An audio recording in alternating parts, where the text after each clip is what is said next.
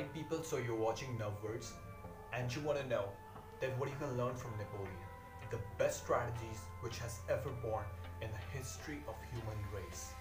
In this video, I just want to make you sure that you will watch this till end so that you can figure out that what are the principles at which Napoleon is wired like so that he can strategize the things and rule this amazing world.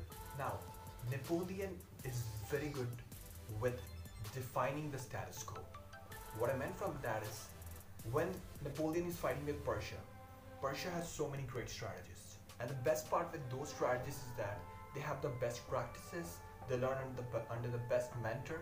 However, Napoleon don't has these background, but what really sets apart Napoleon from those strategists is that those strategies always try to relate the situation with the past. So when they try to relate the situation with the past, they forgot this one core principle that everything could be happen once in a war. It could never be repeated or recited. And that's what Napoleon got an edge over. Napoleon never looks to the history so that he can relate the situation.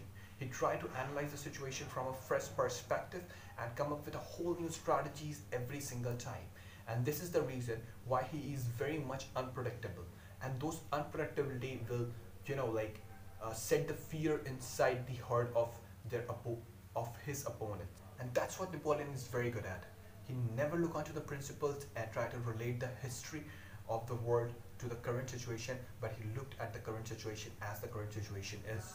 So if you want to strategize the world, if you want to literally look onto the things and make the next big thing as your own name, just try to look onto the world with the fresh perspective on the present situation, not related from the past. Now in the meantime, I'm not saying that you don't have to study past. You have to study past so that you can expand your horizons. However, you can never rely on the past. You just have to look onto the current situation, and the current situation will give you the end results and the best strategies to apply at that scenario.